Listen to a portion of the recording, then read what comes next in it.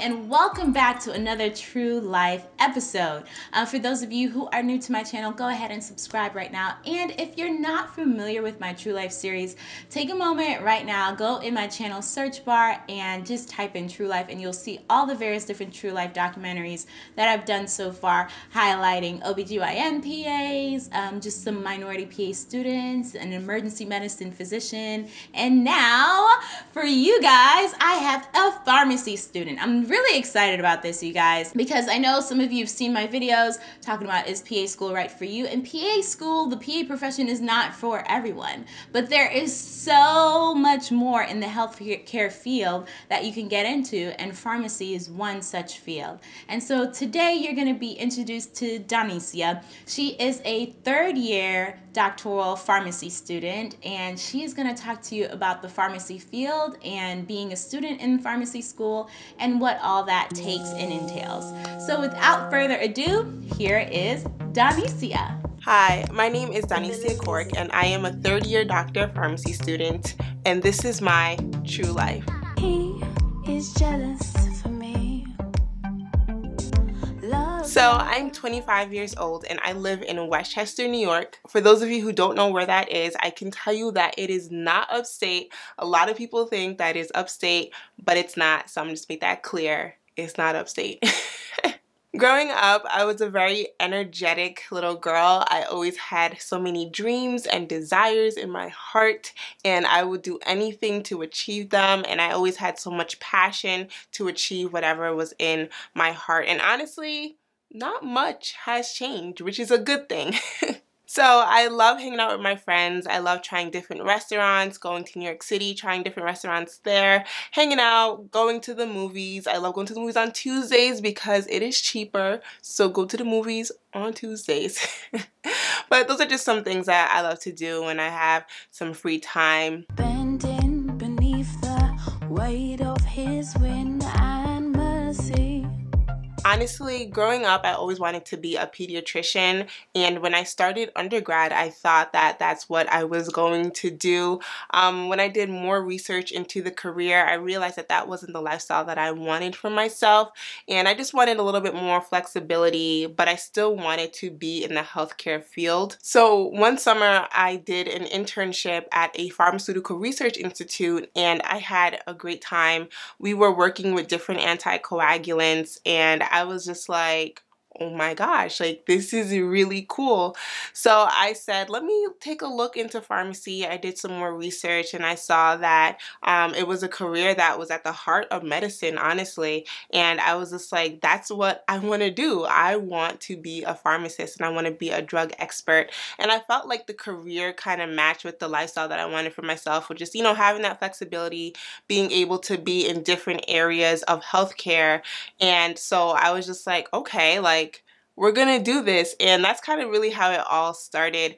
And then the summer before my senior year, I kind of just did some more research into the application process and all that stuff and started to prepare to apply to pharmacy school. All of a sudden, I am unaware of these afflictions. So the doctor of pharmacy program is 4 years, and I received my bachelor's in biology at an undergraduate university, and that was also 4 years. So for me, it's 8 years, but for some students, they start out of high school and they can do a 6-year program. So you don't necessarily have to do the 8 years, or you could get your prerequisites at another school for 2 years, and then you can start in the 4-year program. So it could be either 6 or 8 years. It all depends on which path you take. And my school days are like a typical work day, honestly.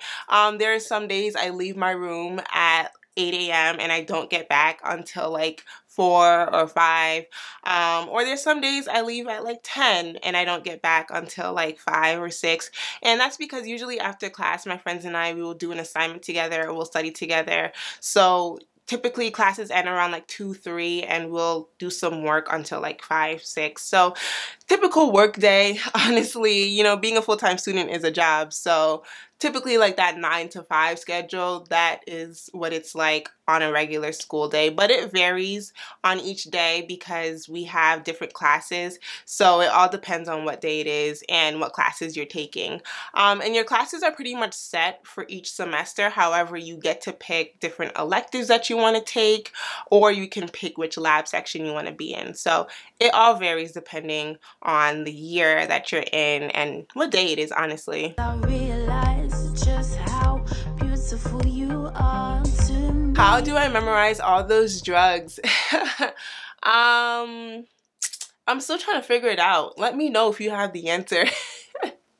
No, but in all seriousness, I use flashcards a lot. Like, I heavily rely on flashcards, and I utilize Quizlet because I get to have the flashcards on my phone so I can study on the go, or on my computer or iPad, so that really makes it easier to study the different drugs, because for each class we need to know the brand and generic, so those are really helpful to just know those really quick.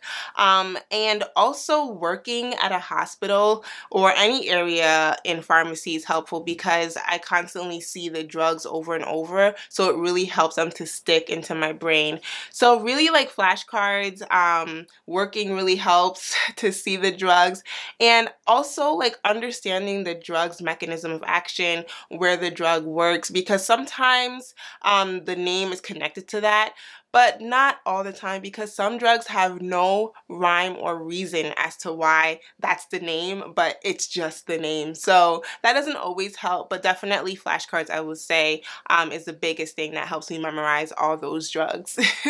Oh, how he loves us so. So what is the most challenging part of pharmacy school?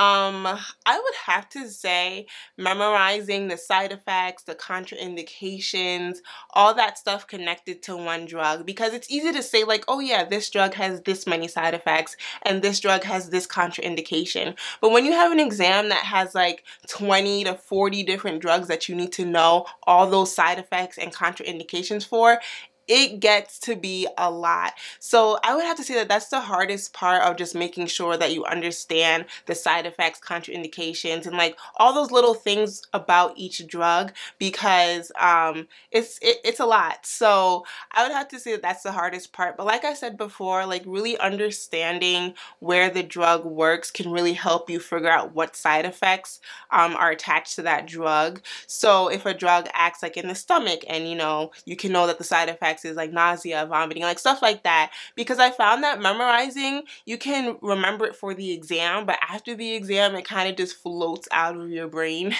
So I found that understanding makes it a lot easier to know what the side effects and the contraindications are for each drug. So those are just some of the challenges that I've experienced, but overall pharmacy school is a challenge in and of itself, but at the end of the day it's very doable if you can really like take your time to manage your time, prioritize, and just figure out what works for you. How he loves us so. So what are the main things you need to know to be a competitive candidate for pharmacy school? I would have to say to be involved. That's one of the biggest things that I saw when applying to pharmacy school, because in one of my interviews, all they asked me was about the things that I did, that I had on my application. So they were really focused on, what else can I bring to the table? Like, yes, I had the grades, but what else is there? And so I think that's really important that a lot of students don't realize, that community service, getting involved, volunteering, like, being a well-rounded person is what a lot of schools are looking for. So I would say, like, don't neglect that. I know sometimes you want to be so focused on getting the grades. Yes, the grades are important, but also being involved to show that you are a well-rounded person is really important too. So that's like the biggest thing that I would say, is to get involved in your community, in school, whatever the case may be. And also I will say grades are important. I don't know what the specific GPA is for different schools. It varies, honestly, and a lot of schools look at applications holistically, so they don't necessarily just look at your grades. So it it really depends. However, I would say that like if you are above 3.0, that's like a really great place to be. But like I said, it varies for every school. And also the PCAT, which is the Pharmacy College Admissions Test, that's something that you want to take time to study for and prepare for, because that's also what a lot of schools use to determine your acceptance. I don't really remember how like the scoring goes, but I would just say to study in advance and to really prepare for that so you can do well, so that way you can be a competitive candidate for pharmacy school.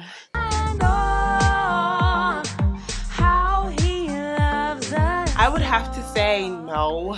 Before starting pharmacy school, I looked up the stats of my school and saw that it was only 3% Black, and I was really like shocked about this, but at the same time I wasn't really surprised, because when I spoke to other pharmacists, they said that that number was the same in the career.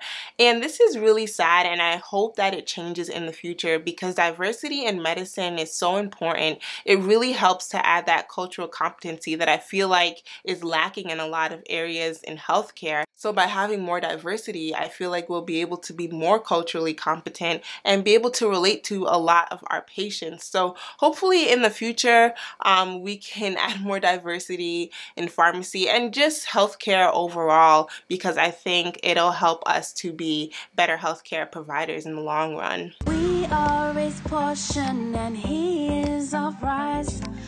So you do have free time as a pharmacy student. I don't want anyone to think that all we're doing is studying 24/7. You can't study 24/7. That's not healthy, because you will experience burnout really fast. But yeah, we do have free time. I actually work 2 jobs in pharmacy school. I work at a hospital as a pharmacy intern, and I also work on campus as a student ambassador where I give tours and stuff. So I have the time to do that. And I also still have time for myself, so that way I can just, relax. I can like stay in bed. I can hang out with my friends, go out to eat, still go to church. So I have that time available. It's just all a matter of prioritizing and managing that time. I have a planner that I heavily rely on, so I just make sure that I set aside that time in my schedule. And I feel like this is for every student. You just have to really prioritize your time and schedule, so that way you can have that time for yourself. Drawn to redemption by the grace in his eyes. So the average salary for pharmacists is around $120 to $140 to $50,000 a year. So it's a pretty nice salary, and it all depends on your location and what area of pharmacy you decide to go in. Whether it's clinical, whether it's retail, whether it's like research. There's a lot of different areas in pharmacy, so it all depends on which area that you choose. But according to Google, it's around like $120 to like $140 to $150,000 a year. So it's a pretty nice salary.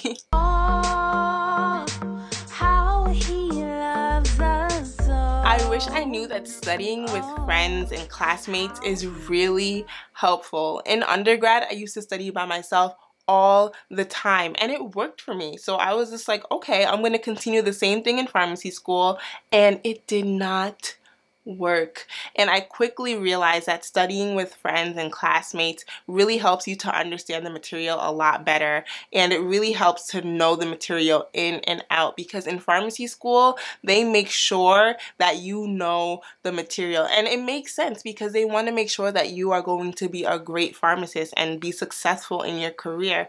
So by talking out different mechanism of actions, by talking about different drugs and really trying to understand the material together, we're able to do a lot better. So I would say study with classmates, study with friends, go to peer tutoring. That's a big thing. Tutoring is really helpful because a lot of times people who are tutoring that subject did really well, so they kind of know what works and they can provide you with some of those tips that they use and that they found helpful. So I would say also to go to tutoring. Another thing that I would say is being organized, like really organized. That can make a huge difference in your career as a pharmacy student, because if you're organized, it can make preparation easier. It can make studying easier, getting assignments done easier. And not even just organized, but also submitting things ahead of time is a big thing. I used to always like submit things like at the last minute. And I realized that when you take time to get things done ahead of time, you can fix different errors that you have. And so I find that, you know, submitting things earlier, I do better on those assignments. So that's something that I wish I knew earlier, as opposed to a little later.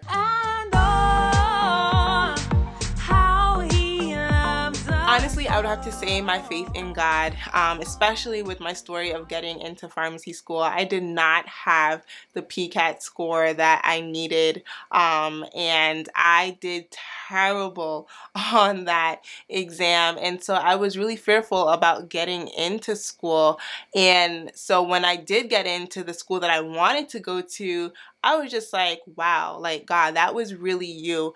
And so it just really shows that, you know, wherever you are supposed to be, and if you're meant to be somewhere, you will be there. So that's always been my encouragement, to always just continue to trust God, because He did not bring me here for no reason. So that's like one of my biggest motivation, is my faith in God and just trusting Him. And I would also have to say my family and my friends.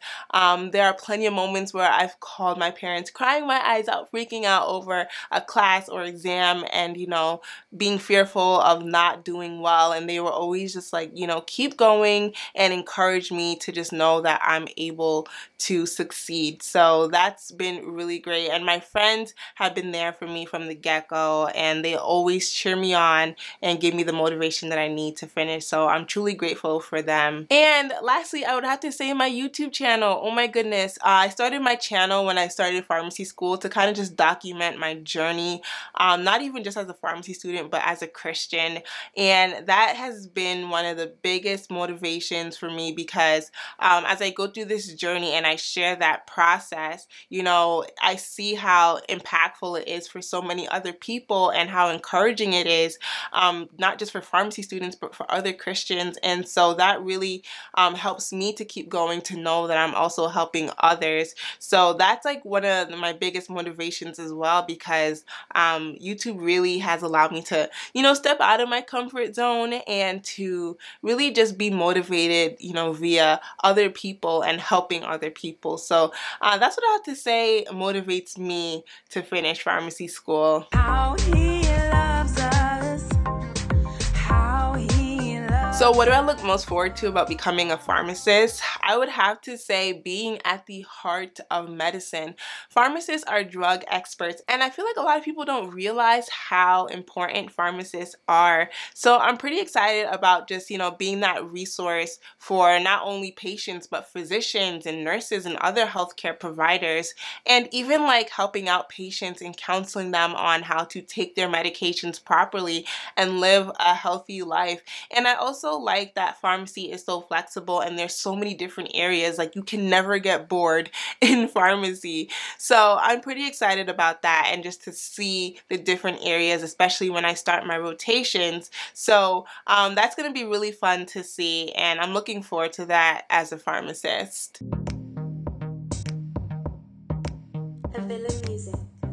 So the last thing that I want to say is that if you want to pursue pharmacy, and if you have that passion in your heart, then pursue it. I know that there are people out there that talk about the pharmacy career being saturated. However, what people don't realize is that healthcare is constantly evolving and growing. Just recently, I don't remember which state, but they granted pharmacists provider status. Like, that is huge. And I wouldn't be surprised if in the near future other states did the same thing. So, you know, the pharmacy field is growing, the scope of practice is growing. So don't let other people, you know, discourage you from pursuing the dreams and desires that you have in your heart. And not even just for pharmacy, but for any field that you want to go into. Like, if that's a desire in your heart, and if you have a passion to do it, then do it. Don't let anyone stop you. So if you want to pursue pharmacy, I will be on the sidelines rooting for you, because I believe that you can do it, and I believe that you will be successful, okay?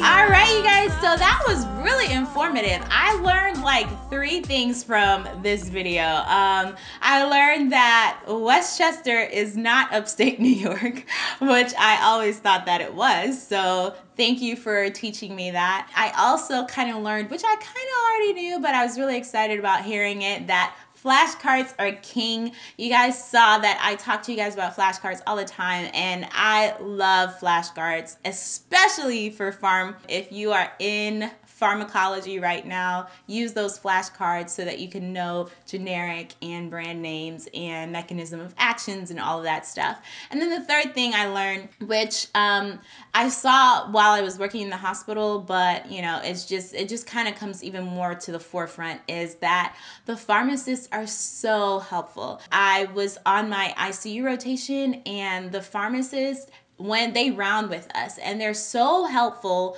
when you're dealing with each particular patient, and they're like, oh, okay, so do you want to, what are you trying to treat here? So do you really want to use this dose? I think we should use this dose, or we should switch it to this drug because it works better on this organism. So it's really cool having pharmacists in the healthcare field. I mean, lots of you may not necessarily know your pharmacist personally, but they are very much a part of the whole healthcare field. And as she said, they're like the heart of the healthcare field. So for those of you who are interested in pharmacy school, go ahead right now. Follow Donniecia and her YouTube channel at Be His Masterpiece. I'll leave a link for that. And also follow her on Instagram as well. And follow me on Instagram if you haven't already done so, at Adanna the PA. Thank you guys so much for watching. Thank you again, Donniecia, so much for sharing your story. I hope you do well in pharmacy school and as a pharmacist in the future. If you guys have any questions, please leave it in the comment section below. Let me know at least one thing that you learned from this video and something that interests you. And if you have any ideas on what you might want to see next in one of my True Life series, please leave that in the comment section below as well. Thank you guys for watching. I'll talk to you guys next time. Bye! So that's it. I hope that this video was really helpful. I hope that you were able to learn a little bit more about pharmacy and, you know, being a pharmacy student. So thank you so much for watching. I don't know how to end. I'm terrible at ending videos.